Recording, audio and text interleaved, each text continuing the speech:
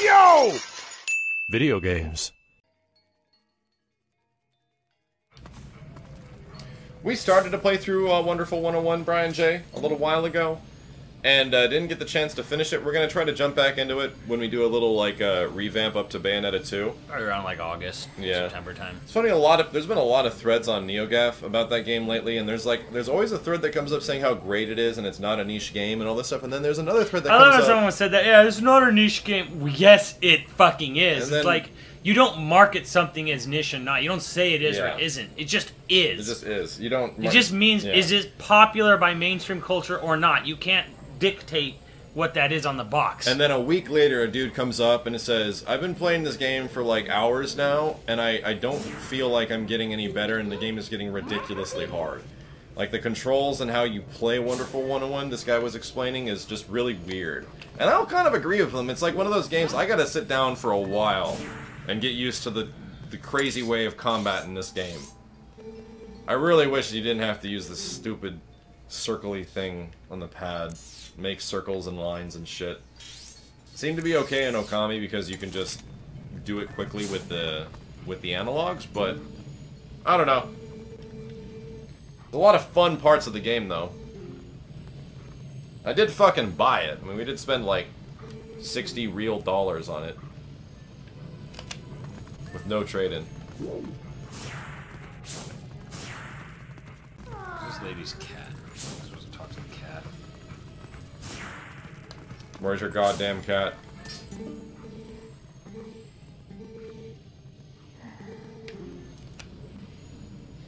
Doesn't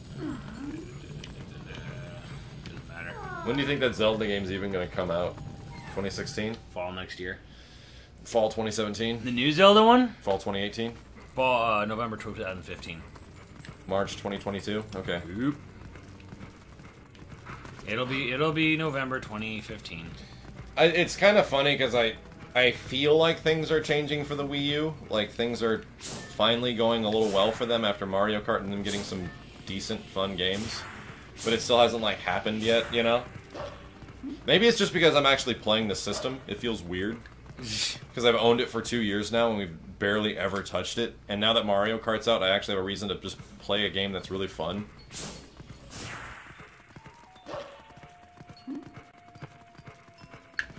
It's still got major problems, though, in the fact that, like, there's a huge gap between now and fucking Hyrule Warriors. Oh, yeah. Like, it's a fucking problem. Yeah, that seems to be the ongoing issue with the system in general, is that there's these huge months of delay in between games that it's are kind of important. ridiculous. Okay, so, like, let's look at what Nintendo's releasing this year. Mario Kart? Smash Boss Rage Skullgirls! Don't worry, dude, it's already in the books. That hasn't been recorded yet, but it's already in the books. Thank you, though. Marie will go down eventually. So anyways, my point was like, okay, let's look at like what are they actually releasing this year? Yeah. Or what have they released this year? You can kind of say, well, they released the retail build of Wii Fit You in January and sold like Doesn't count. Sold like 12,000 copies. I'm not even kidding. Doesn't count. So the first game they really released at retail was Donkey Kong in February, and then nothing until Mario Kart 8 on May 30th. And then not a goddamn thing until Hyrule Warriors on September 26th, which is a game they're not even making. You know, it's an outsourced title. Yeah. They're not even publishing it in Japan. It's being published entirely by Tecmo over there. So the biggest problem with the system is that it ain't got no games. And then a month later, you'll get Bayonetta 2, 1 and 2. Again, not made by them, but hey, it's there. You know, they paid for it. And then after that, you'll get Captain Toad Treasure Trackers, which I'm not going to say is a bad game, but it's not going to sell the system. It's going to be great for us owners or puzzle people. Well, it's pretty much just an expansion of Mario 3D World, right? Well, it's just the Toad levels. Like Oh, a whole there you game go. around the Toad levels. You know, those little 3D dioramas Yeah. where he walks around. But, like, the engine is the same shit as Mario 3D World. Well, yeah. So it's just, like, we did some more shit with it, here you go. It's a great looking game, so why not? Just like 3D World, but it's the 3D World expansion. Yeah, but that's just... then that's an entirely different genre of games, though. It isn't just Toad platforming? Well, It's an action puzzle game. Toad doesn't jump or anything. He doesn't attack. Okay. Like, do you remember the Toad puzzle levels at all? No. Sea Lion 27. I only know what I saw. Like that looks just like 3D these World. little 3D little dioramas, and you have to like navigate him around and not have him get hit. So it's Mario 3D World with less stuff that you can do. It's a puzzle game. It's not really like 3D World at all. Except that it looks just like it. Well, it uses the same engine. Yeah. That's the impression that you get from a dude that didn't play 3D World really, or didn't play those mainstream like Zelda. I'm sorry, those mainstream Mario games. Is that it looks just like 3D World. What an asshole! Thank you again, Sea Lion. Use the boxes to do stuff.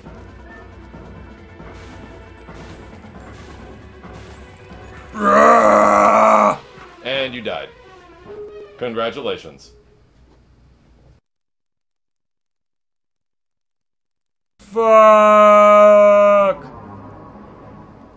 Yeah, Mario Maker does look pretty interesting. Yeah, I think it's really cool, but at the same time, it's not something PC people have been doing for fucking decades. That isn't going to sell Wii U's, it's just very nice. Yeah. I don't know if that's coming out this year or not. And then at the end of the year, probably in December, we'll get Smash Brothers. So let's look at it again. What is their release schedule for this year? Donkey Kong, Mario Kart, Hyrule Warriors, Bayonetta 2, Smash Brothers. Oh, and Toad, Captain Toad. All pretty good games, but I mean, you have to wait 3 to 4 months between some of them, so it's like, fuck. Yeah, it's kind of hard when you realize if we go back to like when we were working in a store selling games and you saw games coming out like even on GameCube all the time. Yeah. Like there was like a new game, third party or first party, like every week, and there was like a new big game every couple months. For any of the systems. Like they properly planned and coordinated when shit was going to come out, even on the GameCube, you know what I mean? So it's a little goofy. And now they don't have any, the only exclusives they have are mostly first party now. Besides Bayonetta. I mean, that is first party. I mean, they're publishing it. Well, there you go. But they don't have like a Resident Evil 4 now, you know.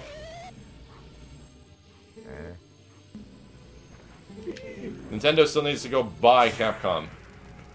Just go buy them outright. Buy all their IPs. Make beautiful games around everything. Make Street Fighter exclusive to Nintendo. Fucking awesome. Whatever.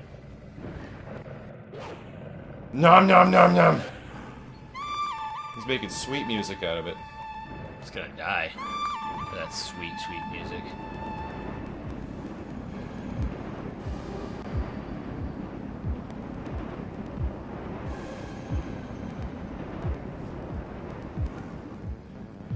That thing is horrible looking. It's got a butthole for a face. A big, pussy, red anal cornhole. Woof. Woof. Use the boost to brake.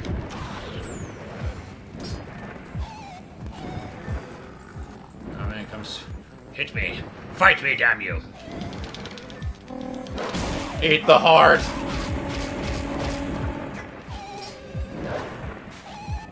I think Captain Falcon will make it into Smash 4. I'd almost say it's guaranteed. Yeah.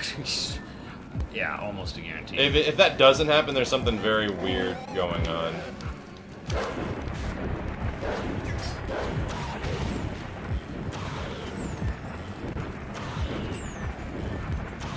It's like, well, they're not going to put Captain Falcon because he doesn't have any games. Well, why'd they put Mega Man in there?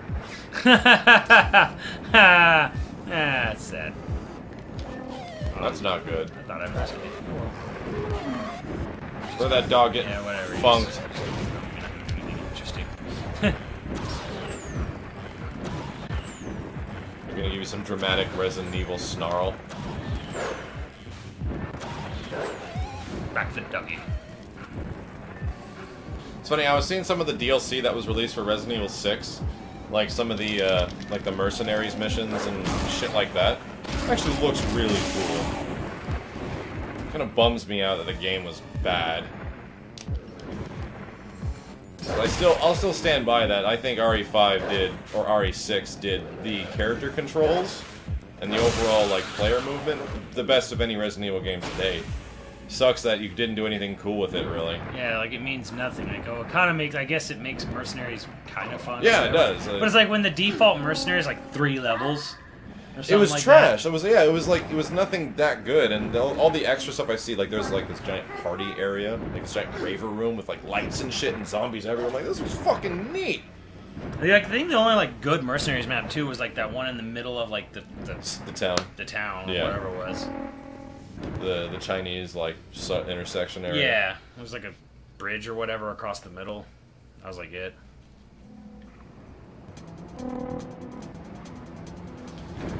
Sega. Oh my god, Sega could never buy Capcom. Capcom could buy Sega at this point. No. Oh, because besides the pachinko shit. If Sega disconnected from Sammy. Did you hear how Sega just made $93 million in 7 months? Oh, off of the mobile game. Off their mobile division? Yeah. Yeah, there was one mobile game they had that was a huge hit. Yeah, they had like a few that were hit. Like one was like a mega fucking Titanic size hit. Yeah. The rest were like there were a couple that were good, and the rest were like under. I got it. Capcom, release a Mega Man free-to-play game that is actually designed not like shit on mobile, and make it that you can customize your characters, you can share levels with people, make it not like shit, let me reiterate this, make it actually play fun on mobile with whatever you do. Oh, hello. Have it be an homage to all the other Mega Man games, spend time on it, make it not like shit, like all the other ones. How about they just not do mobile? Well, how about that? How about they just use mobile? Like, well, Capcom use mobile to get a little bit of fucking success to make console games again. That's what I mean, is that's what's happening with Sega now, See, this is why we're terrible business people, or would be terrible business people, because if you use mobile for success for console games, then why not just take mobile to make other mobile success? Like, why use mobile success for something that's not successful? Oh shit. You'll be fine, don't worry. You'll be fine, don't worry. Mostly because that's up to the company's director. Like that's up to like. Well, sadly, as a business person, it's like, yeah, this is actually. Oh no, to a board. It's a dumb idea to make console games if console games just lose you money. Yeah. Well, I mean, that's the problem. Up to a board. If there's a visionary director, like a president that runs where the company is going, and he has a strong bind to having console being the future or PC games being the future of the company as well as mobile. Then yeah, that's exactly what you want, to have mobile do well, and have console do well too. I'm saying, like, really, most of these people don't care about consoles. Console really doesn't make a lot of money. Oh, I know. That's exactly how it is. I'm just saying how I would like it to be. If you had somebody like Reggie, you know, somebody with a level head that understands the industry and still wants to preserve legacy. But if there's one thing that Capcom doesn't like, it's legacy. Really? That's not, you have to go down. SNK bought Capcom? I just realized your fucking TV's Jesus. tilted. SNK doesn't have enough money to buy anything right now. SNK doesn't have enough money to make anything so much that they turned Samurai Showdown and Art of Fighting, or Samurai Showdown and Fatal Fury, into casino games, into Wait, pachinko did someone games. seriously say like SNK should buy Capcom? Yeah. Are you not aware of how little money SNK is doing not good. What SNK is? It's like, they stopped making games and they started making casino games. It's not good things. I know. You gonna do it? No. Whee! Yeah, they're making pachinko slot games with Samurai Showdown and yeah, but it had like, it's weird because it had like new sprite artwork or something. it had new sprites that had a giant, expensive CG cutscene and trailer for both Fatal Fury and Samurai Showdown. It's the most depressing thing on the planet. It's the most depressing thing ever. Like redesigned Hohamarus and Nakarurus and everything. Like redesigned and looks awesome. And then you find in the end that it's a pachinko slot game. It's depressing as fuck is what it is.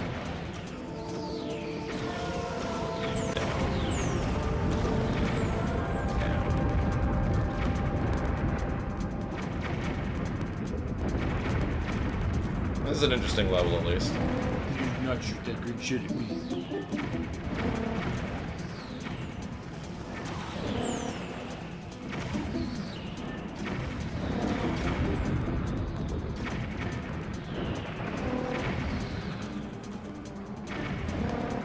Yeah.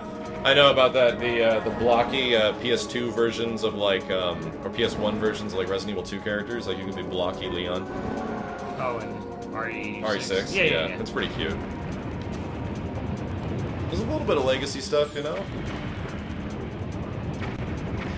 Holy fuck! So Simmons was playing through the other day before we started Umbrella Chronicles, Darkside Chronicles. Yeah, it was Darkside. Yeah. Playing through Darkside Chronicles, I'm like, man, it seems cool if you're able to go through like the Resident Evil 2 town, like go through Raccoon City and the verge of the zombie outbreak. That seems like it'd be pretty awesome. Watched it and it was the boringest fucking game ever. Like it was just a terrible light gun shooter. It was just a really awful version of House of the Dead, is what it ended up being. And I was like, this is not fun. Like, and zombies don't react well to bullets, and the camera's always shaking like crazy. And I'm like, Jesus, man, this would be cool if it wasn't trash. If it was actually fun. So I don't know. I was kind of excited to try that game out because I'd never really played them before. And when I saw it in action, I'm like, wow, no thank you. Yeah, and it's like, then like the one level lasted an hour because your characters move so slow. Yeah. That is one mighty fro. Yep, she's got a pretty epic fro.